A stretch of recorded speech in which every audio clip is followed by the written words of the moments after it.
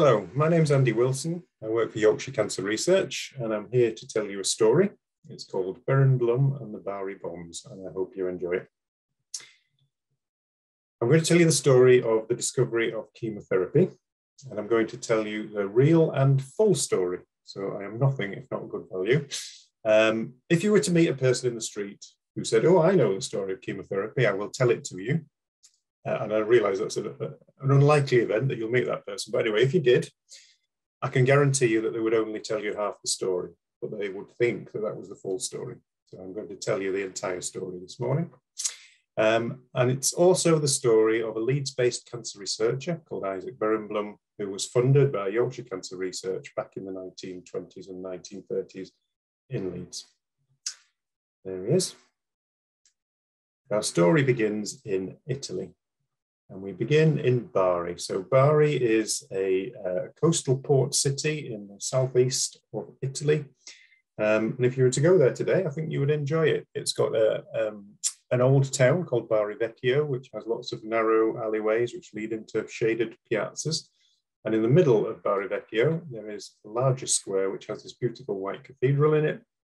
And this is the Basilica of St. Nicholas. And this houses some of the relics of St. Nicholas. And this has been a place of pilgrimage for Catholics since about the mid-1200s and still attracts Catholic pilgrims to this day. There is also a small harbour stroke marina, which has been very nicely done up. And on the other side, just around the corner from that photograph, there is a much bigger industrial port, which is very important to our story. And which you're going to hear about a lot more about later on. Bari's got a reputation for being kind of a sleepy kind of city. The pace of life is very relaxed. It's got what's thought to be some of the most beautiful coastline in Italy, and yeah, a lovely place to visit. But that was not the case back in 1943. So in July 1943, we get Operation Husky, which was the Allied invasion of the island of Sicily. And Operation Husky was the first step in the liberation of the mainland of Italy. Now, to understand this fully, we need to go back a little bit further. So in October 1942, we get the Battle of El Alamein in Egypt, where Montgomery's 8th Army defeats Rommel's Italian and German troops. And it was an incredibly important victory for the Allies, and it prompted Winston Churchill's most famous quote of World War II. "This is not the end. It is not even the beginning of the end, but it is maybe the end of the beginning." As I say, it was a very important victory. It was certainly the beginning of the end of the war in North Africa, or the Desert War, it was also called. By the spring of the following year, the Italian and German troops had completely capitulated, and about almost 500,000 German and Italian troops had been rounded up and imprisoned by the Allies, which left an awful lot of Allied forces in North Africa available for redeployment. So a plan was hatched for the invasion of Sicily. Before this happened, there was a very important piece of subterfuge, which has become quite famous because a book's been written about it called Operation Mincemeat, which has now been turned into a film starring Colin Firth, which is really good. It's only just come out recently. I've seen it and it is excellent. I can recommend it. Anyway, Operation Mincemeat was an act of subterfuge which led the Germans to believe that the Allies were going to, in fact, attack Greece before they attacked Italy. And it did lead the Germans to moving some troops away from Italy down into Greece, which was exactly what the Allies were hoping would happen. So 150,000 troops were moved in 3,000 boats across the coast of North Africa towards Sicily, and then supported by 4,000 aircraft and 600 tanks, they attacked the southeast coast of Sicily. Despite the fact that some German troops had been moved away, there were still something like 70,000 German and Italian troops defending Sicily, and this was no easy operation for the Allies. They lost about 20,000 troops during the war in Sicily, and it's believed that the Germans and Italians lost probably about an equal number of troops. It took 6 weeks to take the island, but eventually they succeeded. And that then gave them the base to start to prepare to liberate the mainland of Italy. September 1943, that began with Operation Baytown. So again, Montgomery's 8th Army attacked across the straits there onto the very tip of the toe of Italy, around a town called Reggio, and were successful in landing there. 6 days later, we get Operation Avalanche, which were American troops attacking the town of Salerno. They came under very heavy fire there, much heavier than was expected, but they did succeed and made a landing. And on the same day, we get Operation Slapstick. So somebody was having some fun in the War Office, and Operation Slapstick saw British troops attack the town of Taranto, and that was largely undefended, and they had a fairly easy ride there. They made very quick progress up the east coast, and by the end of September 1943, they'd managed to capture the city of Bari. And they knew that Bari would be very important because Bari has this enormous natural and very sheltered harbour. And the Allies knew that this was very important to take the harbour because they could use it to bring in all the armaments and troops and everything that they needed to succeed in this liberation of the Italian mainland. They knew that they could bring in through the port of Bari. So it was very quickly floodlit, and within a week or so of the capture, it was being used to bring in day and night, ships arriving, being unloaded, and bringing in all these supplies that the Allies needed. So it's hugely important. One of the issues, though, however, was that it was largely undefended. So there were some very rudimentary anti-aircraft defences around the harbour, but not very much. The Allies, as you can imagine, were very, very stretched at this time, but they also were under the impression that the Luftwaffe was under so much pressure elsewhere in the Mediterranean theatre that they would not be able to muster enough planes to make an attack on Bari harbour. So it was left largely undefended, and that turned out to be a huge mistake. On the 2nd of December, a lone Luftwaffe pilot flew over Bari harbour, realised how busy it was and how important it was to the Allied war effort, and also realised that it was basically undefended. As soon as he landed, he filed a report, and during the day, that report moved from desk to desk to desk up the German chain of command, and eventually it landed with General Field Marshal Albert Kesselring, one of Adolf Hitler's most trusted lieutenants. He was in charge of the whole of the Mediterranean theatre of war on behalf of the German army. And General Field Marshal Albert Kesselring decided to take immediate action. He ordered an attack on Bari harbour that very night. And around 8 o'clock that evening, over 100 German aircraft attacked the harbour. The attack lasted less than 20 minutes, but it was absolutely devastating. 27 ships were sunk and over 2,000 Allied troops and civilians were killed. And that puts it on the same scale as the much more famous attack on Pearl Harbor in Hawaii. As I say, 27 ships sunk. Now, amongst those ships, there were 2 ammunition ships. When they were hit, they exploded with a ferocity that shattered windows up to 8 miles away from Bari. So you can only imagine what it must have been like to be anywhere near those docks when those ships exploded. Now, unbeknownst to anybody, there was also a 3rd ammunition ship in the harbour that night, and it was the SS John Harvey. And the SS John Harvey had an absolutely top secret cargo on board. So secret that even the captain, Elwyn Knowles, was not supposed to know what was on board the ship. The cargo was, in fact, 2,000 mustard gas bombs. Now, why were these bombs being moved in total secrecy to Italy from America? Well, this goes back to basically World War I. We had, as we're about to see later in the presentation, very widespread use of chemical weapons during World War I. Those chemical weapons were so reviled by all involved that in 1925, the nations of the world came together and signed a treaty banning the use of chemical weapons in warfare. That was very much a step in the right direction. However, unfortunately, that treaty only banned the use of chemical weapons. It did not ban the manufacturing of chemical weapons, and it did not ban the stockpiling of chemical weapons. And given that the nations of the world didn't trust each other very much in the aftermath of World War I, most of the nations of the world continued to make and stockpile chemical weapons, as was the case certainly in America. These 2,000, so no chemical weapons to this point had been used during World War II. But these 2,000 mustard gas bombs were moved across the Atlantic to Bari because Churchill and the other Allied commanders were worried that because the war was beginning to turn against the Germans, that they would resort to chemical warfare in an attempt to turn the course of the tide of the war.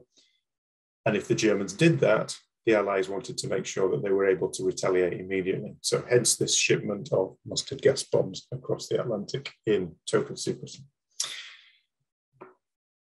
Unfortunately, the SS John Harvey was hit during the air raid, went up with another massive explosion, which sent mustard gas vapor out into the air across the harbour, but also mustard gas oil out into the harbour water. Just go back a second. So mustard gas is highly volatile. So as an oil, it has a yellowish colour and slightly mustardy kind of smell, which obviously where the name comes from. It's very volatile. It very easily turns into a vapor, and it's hugely poisonous. It attacks the membranes of the eyes, so it can cause temporary or permanent blindness.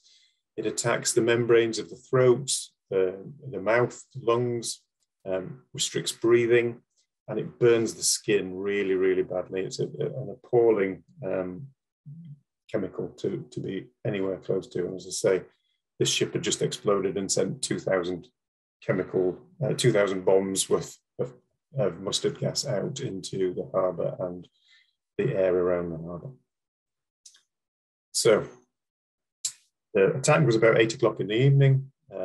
By the following morning, men were already beginning to show blistering of the skin. Obviously, there was an operation around the harbour to try to help people as much as possible. And we see some Italian boys here racing to get casualties off to the hospital. Now, a really unfortunate thing was that because this cargo was top secret, obviously nobody knew that it was in the harbour. Therefore, nobody knew what was happening. Why were these soldiers' skins being so badly blistered? Why were they already starting to show signs of blindness with swollen eyes closing? Nobody knew. They didn't know that it was mustard gas. So what they did was to, in order to help these soldiers, was to wrap them in blankets to keep them warm. But they didn't strip them of their uniform first. They just wrapped the blankets around the uniform. So these uniforms, saturated in mustard gas oil, were wrapped tightly around the bodies of these soldiers and naval men, and it just, in fact, just made their skin burn even worse. So it was an act of kindness, which unfortunately caused even greater injuries and deaths. That's a photograph of firefighters trying to get control of the situation on the dockside, and that's a very poignant photograph of a man rowing his way around the harbour looking for survivors. So absolute devastation in the harbour. The casualties were moved to Bari Hospital, which, as you can imagine, very quickly became overrun. And the medics there were just completely baffled by what they were seeing. These people were being moved, the patients were being brought in, going blind, being burned, and no reason that the medics could think of about why this was happening. Rumours began to circulate that the Germans had in fact dropped chemical weapons, and this wasn't any rumour that the Allies wanted to become more widely known, again for fear of chemical weapon warfare breaking out. So the Americans responded to this growing crisis in Bari by sending this chap, Lieutenant Colonel Stuart Alexander, incredibly bright guy. He was a doctor and also an expert in chemical warfare. And as soon as he set foot in Bari Hospital, he knew immediately that these patients were suffering from mustard gas injuries. And he instructed the medics in the hospital to immediately begin to treat them for mustard gas. He reported this immediately up the American chain of command, and it was denied completely. He was told, no, you're wrong. There was no mustard gas in the harbour. They're not mustard gas patients. But he ignored that because he knew he'd seen mustard gas patients before. He knew what he was seeing, and he continued to order the medics to deal with this crisis as a mustard gas crisis. This problem in Bari went all the way up to Winston Churchill.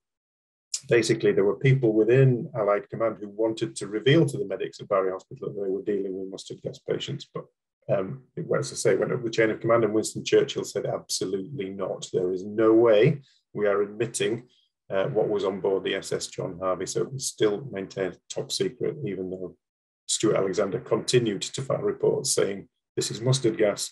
Why are you telling me that it's not? He's also, just as I said, he was a very bright guy. He managed, by going down to the harbour and mapping where the sunken vessels were, and also by studying the soldiers and sailors as they came in and studying their various injuries, he managed to pinpoint the fact that it was the SS John Harvey which had the chemical weapons on board. And again, he filed that report, and again, he was completely denied, and he was told that it was wrong, but it wasn't. It never worked it out. What we're interested in terms of our story about chemotherapy, is Lieutenant Colonel Stuart Alexander's final report, the final report of the Bari mustard casualties. And this particular paragraph, there were 2 peak points in deaths on the 3rd day and the 9th day. The first peak related to the effects of the burns and the mustard gas.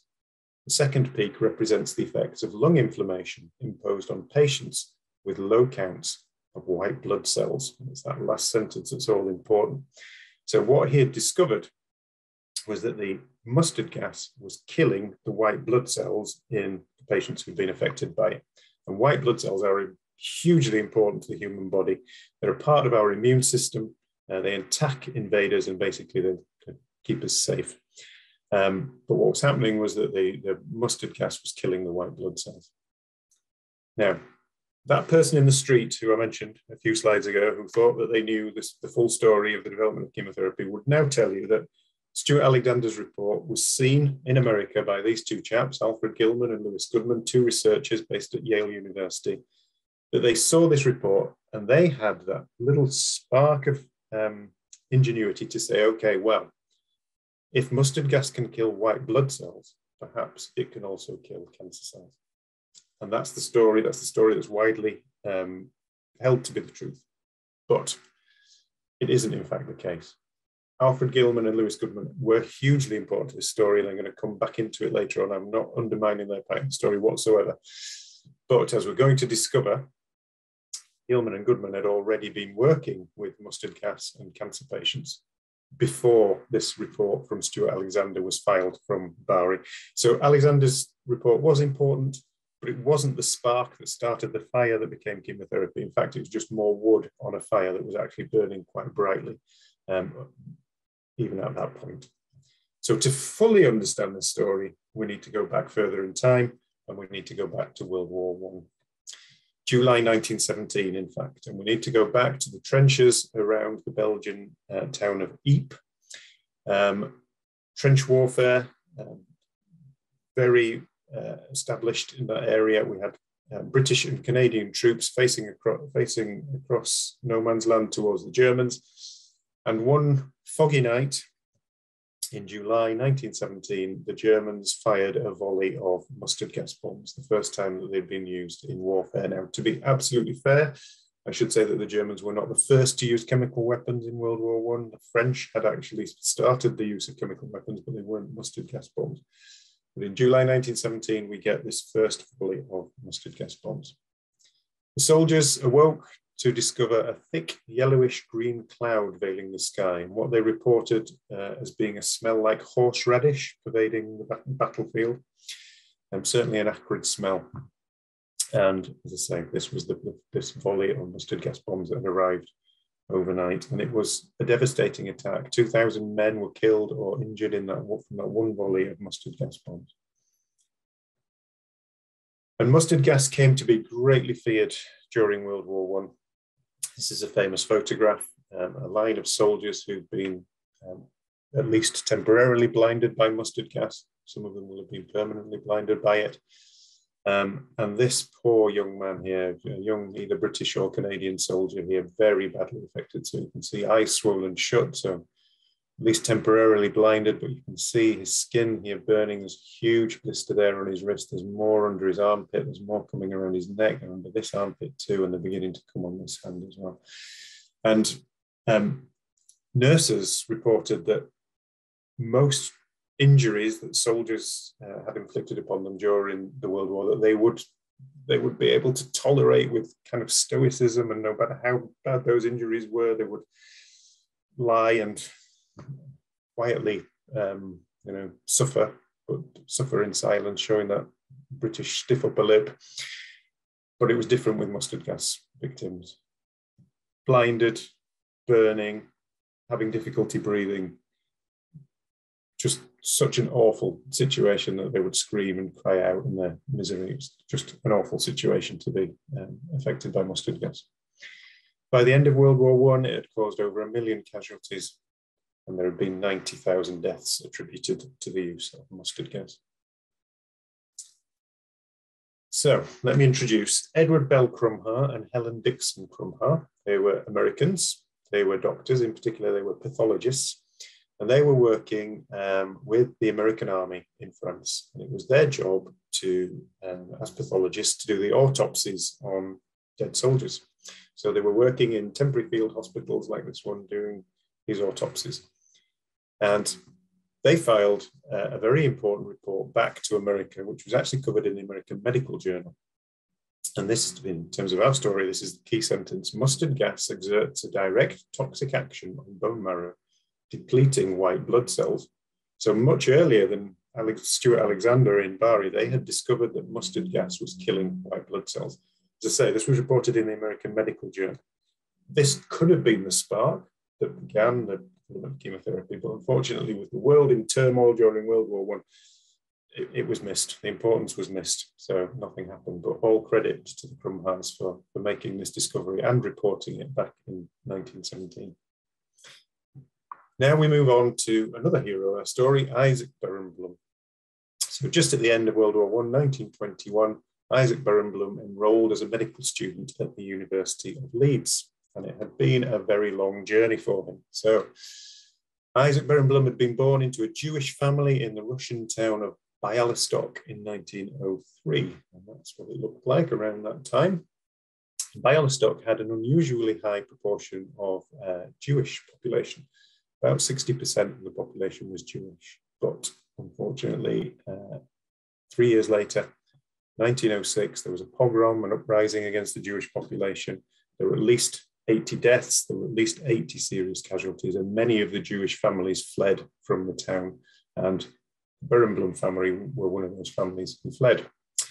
They fled to Belgium, but unfortunately their safety didn't last long there, because they had to flee again 8 years later as the Germans invaded Belgium, and this time they ended up in England.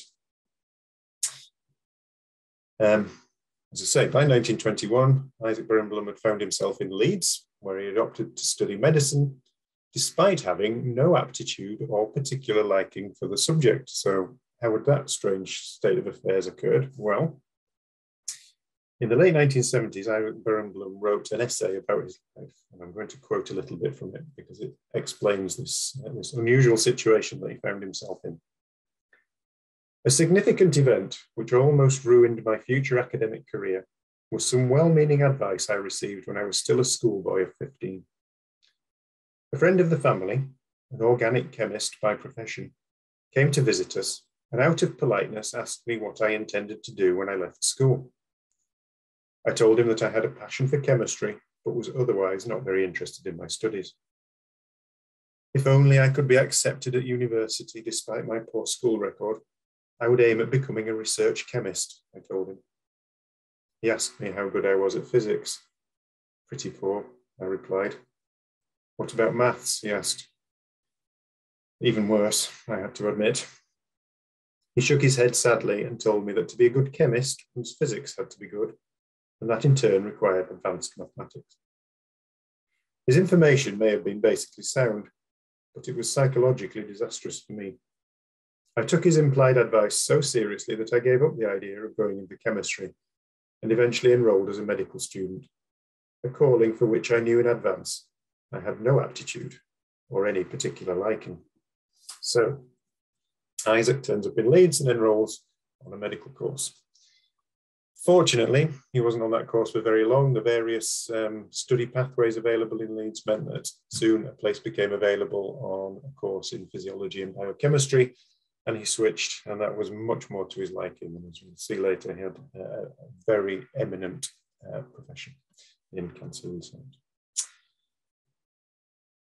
1925, so Berenblum's been at Leeds for about 4 years, and then a very important meeting took place at the old Queen's Hotel in the middle of Leeds. The great and the good of Yorkshire, the leading aristocrats, the leading medical men, the leading industrialists gathered for a luncheon meeting at the Queen's Hotel. And out of that meeting came the creation of an organisation with a very grand title, the Yorkshire Council of the British Empire Cancer Campaign. And that was the beginnings of Yorkshire cancer research. Now, with that new organisation established and with some funds at their fingertips, the first thing they did was to fund a new department of experimental pathology and cancer research at the University of Leeds. And the first head of that new department was Professor Richard Passy. And in the 1920s, he wrote, "Financially, this department owes its being, and indeed its entire maintenance, to the support which the Yorkshire Council of the British Empire Cancer Campaign has accorded the university." Now, since the 1920s, Leeds has gone on to become one of the leading cancer research centres in the country. So hugely, hugely important work has been done in Leeds and will continue to be done in Leeds. So we are very pleased and very proud to have been part of the catalyst of that, the beginnings of that development of that cancer research. And I should say we still fund that research in Leeds very generously. We've funded more than £40 million of research into Leeds since the year 2000 alone. So we get this new department, and one of the first people to arrive into this new cancer research department in Leeds is Isaac Berenblum. And he is put to work studying skin cancer. Now, he doesn't get off to the greatest of starts, because talking to one of his older colleagues in the team, he was told all the worthwhile experiments on the subject have already been done. Thankfully, he ignored that comment and got stuck into his studies. What he was tasked with finding out was, do cancers grow more quickly on areas of skin which have a rich blood supply? So he set about trying to find the answer to this question using a very normal biological process called hyperemia, which is the process by which the body can increase the blood flow to a particular area of the body if it needs to. So if you were to rub your arm for long enough, your arm would become red. The reason your arm has become red is that your body has increased the blood flow to that area. So by rubbing your arm quite vigorously, you've managed to interrupt the blood supply to that particular area, which has led to it becoming deoxygenated. And the body's response is to say, okay, well, we need to get the oxygen level back up in that area. So we're going to flood more blood into that area, open up the capillaries and send more blood to that area, which is why your skin becomes red, because there's more blood in the area. This was, even back in the 20s, this was a very well-known biological process. So Isaac Berenblum decided that he was going to use hyperemia in order to begin his experiments. So his plan was to take a group of mice and split that down into two further groups. So one group of mice would have a tar painted on their backs, and that tar was already known to very readily cause cancer. It was a carcinogenic tar. So one half of the mice would have the carcinogenic tar painted onto their backs. The other group of mice would have the carcinogenic tar, but mixed into it a skin irritant. So the skin irritant would irritate the skin, that would increase the blood flow to the area. And then by comparing the results from the two groups of mice, Berenblum would be able to see if the cancer grew more readily in the on the mice which had the mixture of the skin irritant and the cancer tar. Did cancer grow more readily there than in the group of mice that just had the cancer tar? So in his first experiment, his skin irritant that he used was something called CO2 snow, but what he quickly discovered was that it was too liquidy and he couldn't get it to stay in place or where he wanted it on the back of the mouse. So that was abandoned, and he cast his mind around for what another type of skin irritant that he could possibly use. And remember now, we're not long after the end of World War I, so the chemical warfare during World War I would have been in his mind, and he fell upon the idea of using mustard gas because it had already been proven to be, unfortunately, an incredibly effective skin irritant, as again we can see there. So he got hold of some mustard gas, and he made a very dilute mixture of it, just 0.1%, and he added it into his tar mixture. And he painted half the mice with the mustard gas and carcinogenic tar, and half the group with just the carcinogenic tar. He would have been not surprised whatsoever to discover that 100% of the mice who received just the carcinogenic tar developed skin cancers.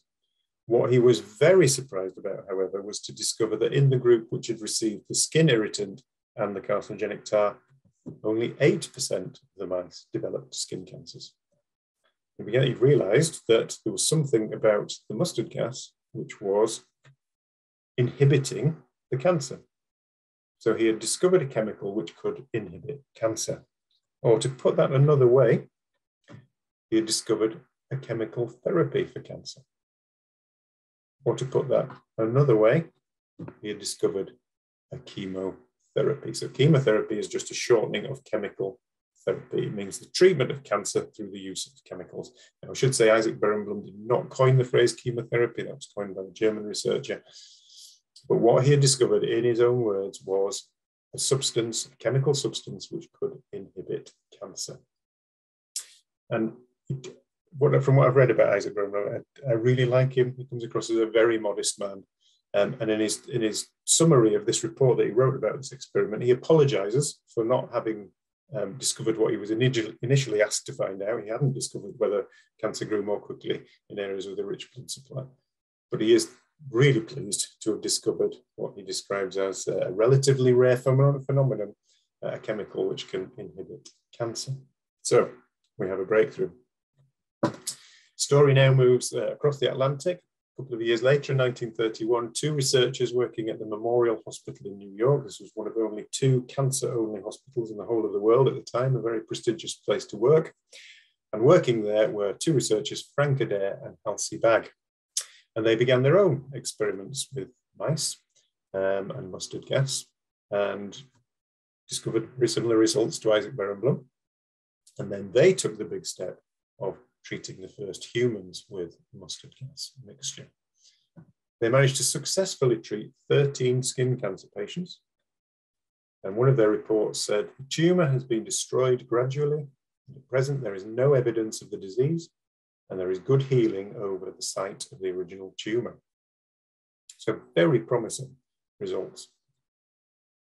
But for some reason, despite this success, they decided that they didn't want to take this research any further. And they concluded their report with the hope that this preliminary report may suggest possibilities to other investigators. Now, why they didn't want to continue with this work, I'm not sure. You would have thought with it being so successful that they would have done, but they didn't. They went off to work on other things. And unfortunately, the potential for chemotherapy stalled again for about another 10 years. And now we move on to 1942, and we go back to Alfred Gilman and Lewis Goodman, who I mentioned earlier in the presentation. In 1942, they started to look at treating lymphoma with mustard gas. Now, lymphoma is a type of cancer. It's a cancer of our lymphatic system. The lymphatic system is a really important part of the body. It is responsible for taking away the waste products that come out of cells. It's responsible for getting rid of excess fluid in the body. And very importantly, it is responsible for transporting white blood cells around the body. And I've said white blood cells, part of our immune system, very, very important to keeping us safe and safe from harm. So, lymphatic system has lots of white blood cells in it circulating around, protecting us. Lymphoma is a cancer which affects one particular type of white blood cell called lymphocyte.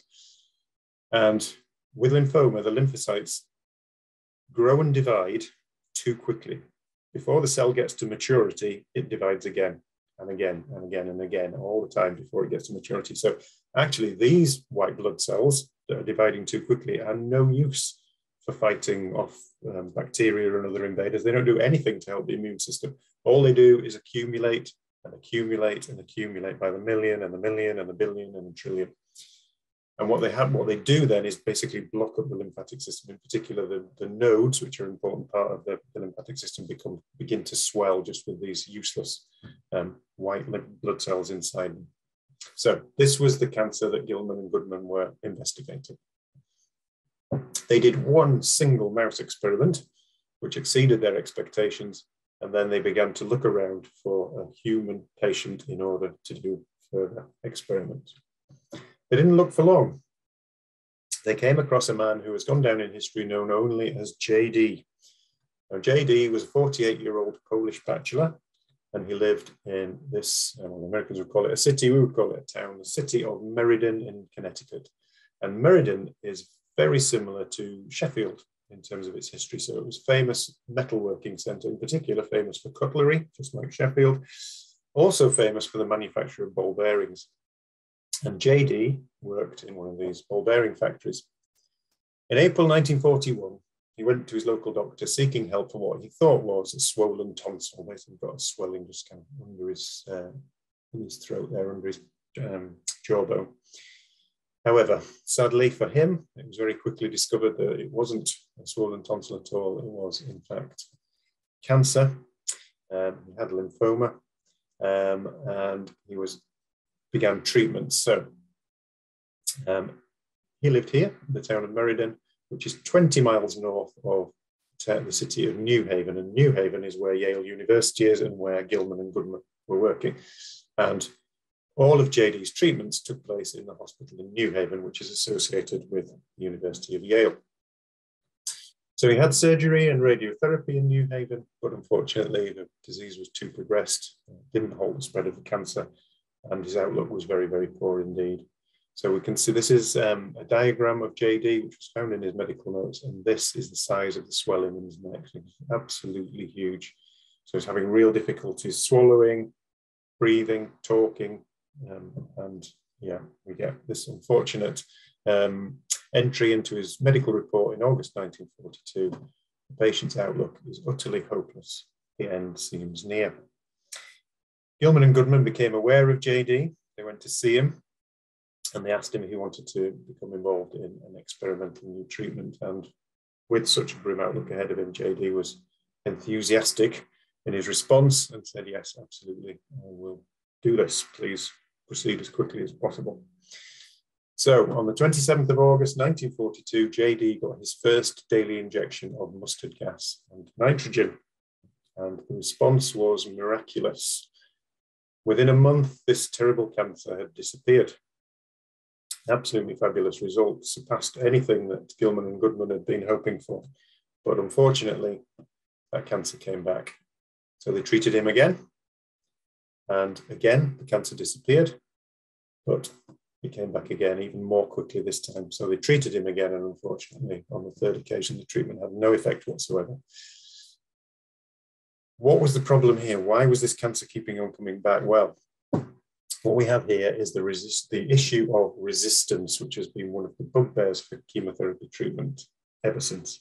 And to understand resistance, we need to understand the power of doubling. So I'm going to use this chessboard here to explain this. So we have here a standard chessboard with 64 squares on it. And on the first square, a grain of rice has been placed.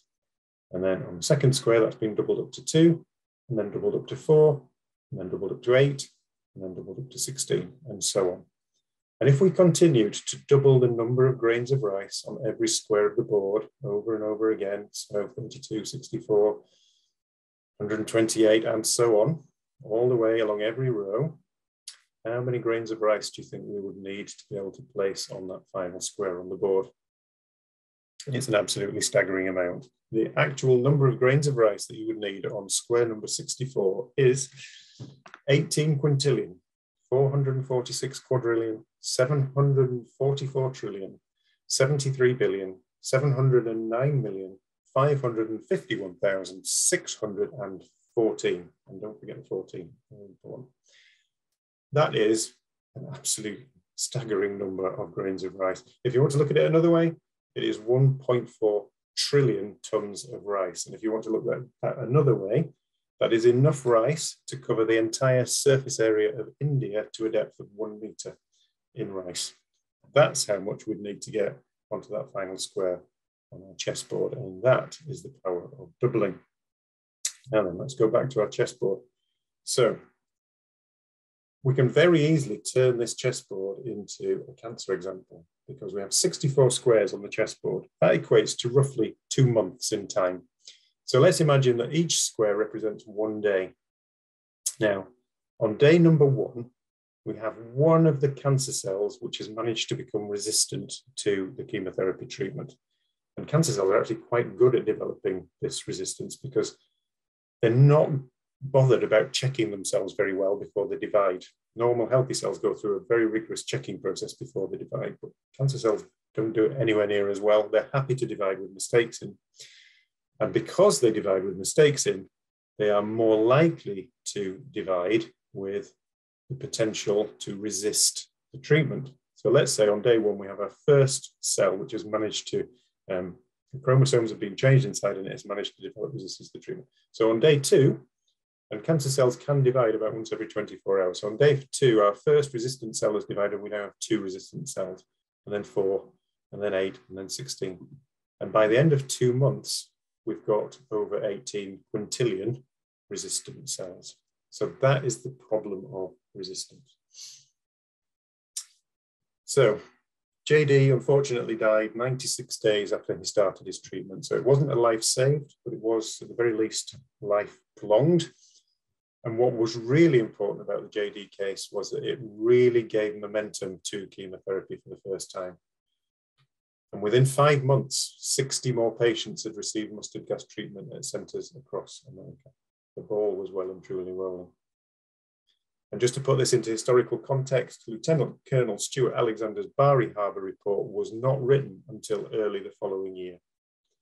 So as I say, Stuart Alexander's report was just more wood on the fire, but it was not the spark that started the development of chemotherapy.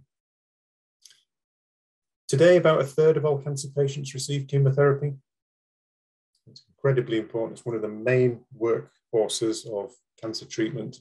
There are over 100 types of chemotherapy, and it's particularly important for treating blood cancers, which can't be treated with surgery.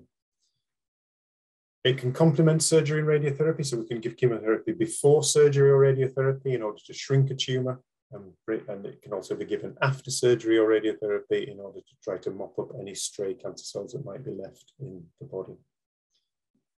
I'm just going to tell you very briefly about 2 clinical trials that we're funding in Leeds, so Foxtrot 2 and Foxtrot 3.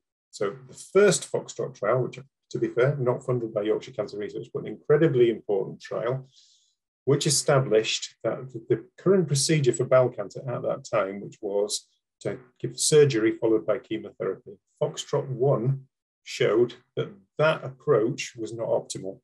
And in fact, you could get better results by giving chemotherapy first, then the surgery, and then more chemotherapy. And that has become the standard approach. So Foxtrot 1 was a very influential trial, which has changed standard procedure for the treatment of many bowel cancers. However, Foxtrot 1 wasn't perfect. It didn't address the issue as to whether elderly and frail patients could be helped by receiving chemotherapy before surgery. And it also didn't look at whether giving patients, healthier and fitter patients, more chemotherapy might be beneficial. So Yorkshire Cancer Research are now funding Foxtrot 2 and Foxtrot 3 in Leeds, being led by a very talented researcher and doctor in Leeds, Dr. Jenny Seligman, with the assistance of Professor Dion Morton in Birmingham, and Dion Morton led Foxtrot 1. So this is a fantastic team we've got working here. Foxtrot 2 is looking at whether elderly and frail patients might benefit from chemotherapy before bowel surgery as well as after. And Foxtrot 3 is looking at whether fitter patients can actually benefit from receiving not just 2 types of chemotherapy before treatment, but actually 3 types. So this is really exciting work, as I say, funded by Yorkshire Cancer Research in Leeds. So how does chemotherapy actually work? Okay, well, we've got a very, very simplified diagram of a cell here. So what we've got are 2 chromosomes surrounded by the surface of the nucleus. So chromosomes live inside a protected area, which is the nucleus. Now, this, as I say, incredibly simplified. We've actually got 46 chromosomes inside a cell, but we're just, for the sake of simplicity, just going to show 2 chromosomes here. And also, this isn't to scale. The nucleus is nowhere near this big. It would be much smaller in reality. But again, to make it easy to see what's going on, we have an enlarged nucleus there. So this is our mother cell, which is about to divide. The first thing that it has to do is to create a perfect copy of each of the chromosomes. So the blue chromosome has copied itself and the green chromosome has copied itself. Because if this cell is going to split into two, each of those two new cells needs to have a full set of chromosomes. So this one set in the mother cell has to be copied. And this copying process is done phenomenally accurately. It's absolutely miraculous how accurate this copying process is, because it's very complicated, but it is done phenomenally well. So here is the structure of a chromosome, which you're probably very familiar with, this beautiful double helix structure. And a chromosome is very, very long, and it's made up of what the researchers call base pairs, but what you can think of as kind of rungs of a ladder. And an average chromosome would have about 3 billion base pairs, or 3 billion rungs of a ladder. So to put this on the human scale, if you were standing looking at a spiral staircase, that spiral staircase would just disappear off into the sky. You wouldn't be able to see the top of it. And to get to the top, you'd have to walk up 3 billion steps. Quite the task. So each rung, each base pair is 2 chemicals, C, A, T, and G. There's just 4 chemicals which get repeated over and over again up the chromosome in various different patterns. So in order to make a copy of just one of the 46 chromosomes, 3 billion base pairs have to be perfectly copied. And there's 2 bits of information in each base pair because there's 2 chemicals. So that's 6 billion bits of copying that have to be done very accurately, just to copy one individual chromosome. Now, to give you an idea of how accurate this chromosome copying is, let me introduce you to this chap, Philip Patterson. In 2009, he was recovering from a serious injury. He was off work and he was bored. And one night he was having a chat with his partner. His partner was a Muslim, and his partner got talking about the Muslim tradition of copying out the Quran. And Philip Patterson apparently said, oh, well, it's all very well, the Quran is much shorter than the Bible. It wouldn't be possible for anybody to copy out the Bible. And his partner just looked at him and said, well, you've been telling me that you're bored and you've got plenty of time on your hands. Why don't you give it a go and see if it's possible? So the very next day, Philip Patterson went to the stationer's, bought himself a couple of these large notepads and a supply of pencils and a sharpener, and sat down and started to copy out the King James Bible. And he very soon found that he was enjoying it. It was giving him peace and serenity, and he was enjoying the process, so he kept going. And he kept going, and he kept going. And eventually, he managed to do a complete copy of the Bible. So he worked for an average of 7 hours a day, and it took him a total of 4 years. And he copied out 2,400 of these large pieces of paper by the time he'd finished. Now then, let's say that instead of just copying out one King James Bible, I set Philip the challenge of copying out 40 Bibles. He'd be a very brave man if he took on that challenge, because it would take him approximately 160 years, and he would cover 96,000 of these large pages. Now let's imagine that he did this, 96,000 pages of writing, and in all those large pages of writing, he only made one single spelling mistake. He would be working at the same level of accuracy that our cells work at when they copy chromosomes. It's phenomenally accurate. Okay, so going back to the process, we get these accurately copied versions of the chromosomes. Next step is that the surface of the nucleus dissolves and the chromosomes are now just exposed within the cell. Next step is for the cell to start to elongate and turn into a bit of a figure of 8, so it gets pinched around the waist. And these structures appear, one at each end. These are called the spindles, it's an octopusy-like structure. And they stretch out these long arms, and each spindle will grab one copy of each pair of the chromosomes. So one copy of the blue chromosome is going to get pulled this way, and one copy of the blue chromosome is going to get pulled this way.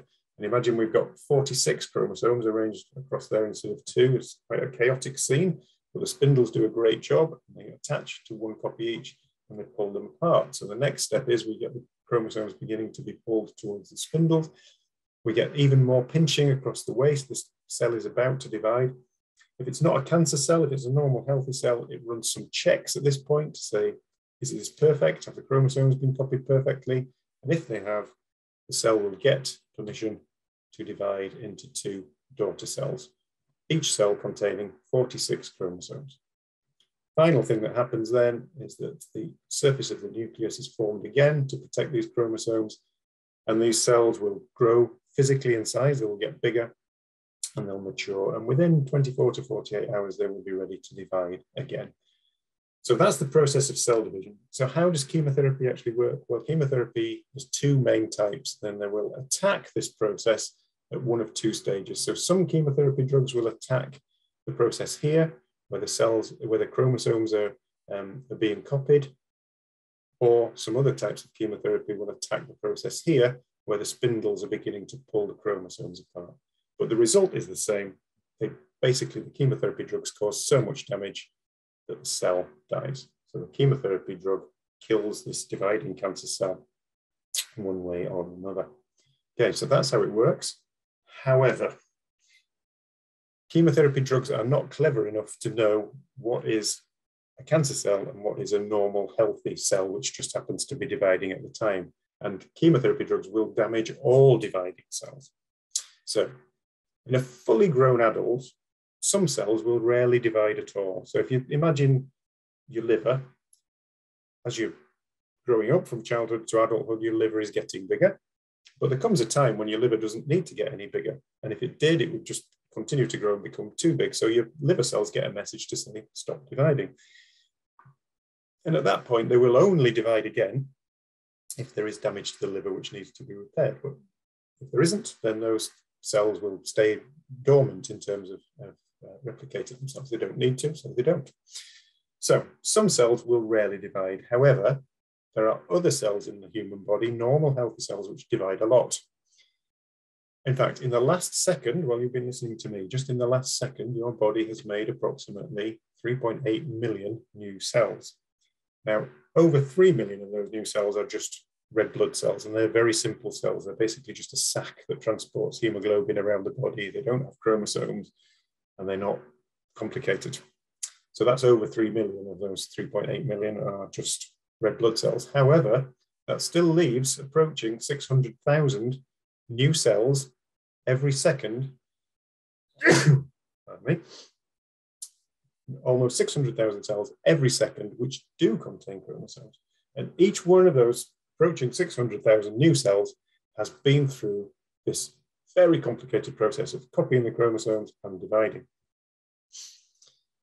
Fast dividing cells, fast dividing normal non-cancer cells in the human body include white blood cells, which we've talked about a lot, stomach cells and bowel cells, and that's because stomach in particular is a very hostile environment, very acidic, so the cells on the surface of the stomach, they don't live for very long because it's not a pleasant place to live.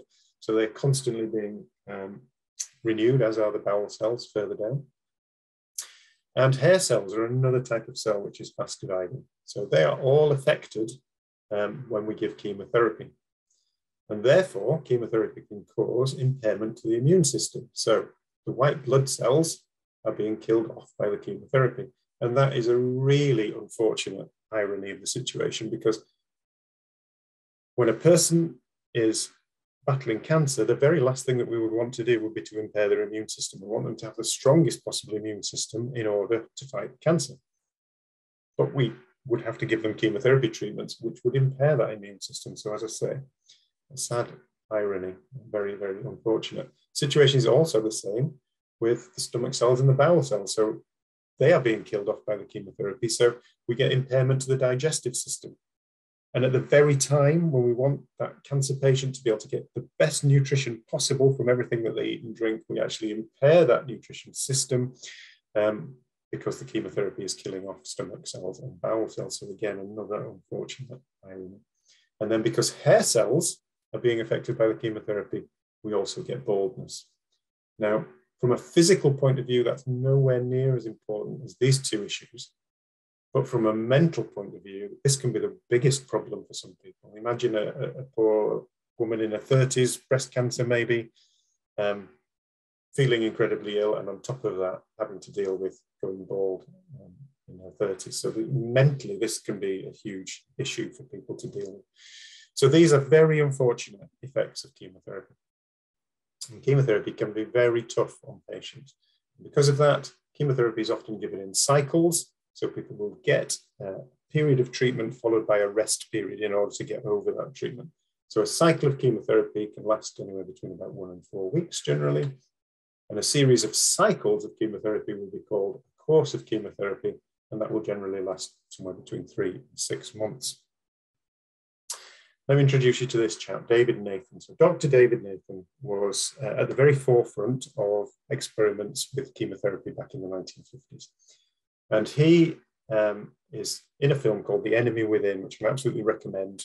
It's about an hour long, and it looks at kind of the history of all cancer treatments, surgery, chemotherapy, radiotherapy, etc. And he's in it, and he comes over as a very, very likable guy, very warm character, clearly very caring about his patients. And there's one particular quote in that film which really struck me. In the 1950s, I used chemotherapy to treat around 50 children with leukemia. I made every one of them very ill, and I didn't save a single one. When I started, there was no hope for anybody. But that was back in the 50s. And the biggest problem they had right back at the beginning of trying to understand how to use chemotherapy was that they were just using one type of chemotherapy until the patient became resistant to it, and then using another type until the patient became resistant to it, and then using another type until the patient became resistant to it. And that has turned out to be the wrong approach. What is actually much more effective is to give a cocktail of chemotherapies right at the beginning. But they didn't know that in the early 50s. So these children were being treated with one chemotherapy after another. And at the end of a very long and painful process, they were unfortunately dying. However, the reason I show you this quote is that it has a very optimistic ending, because things have improved an awful lot since the 1950s. And this statement from David Nathan actually concludes with, "Now I weep if I lose a single child." There have been massive steps forward in all types of cancer treatment since the 1950s, but chemotherapy as well. We now have kind of treatments. As I say, we now have over 100 types of chemotherapy, and we're much better at delivering that chemotherapy. So things have very much improved.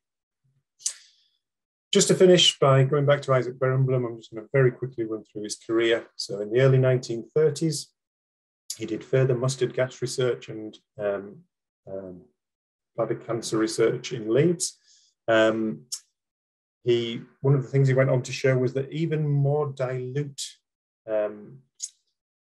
mixtures of mustard gas would cause the depletion of the white blood cells. In 1936, he moved from Leeds and became a research fellow at the University of Oxford. And not long after that, 2 years later, 1938, he became the head of the Oxford University Research Centre.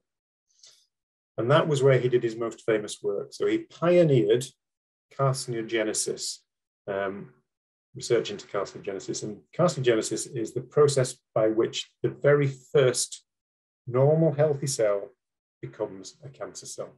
That process is called carcinogenesis. And as I say, Isaac Berenblum is most remembered for some very important work in the early days of research into that process.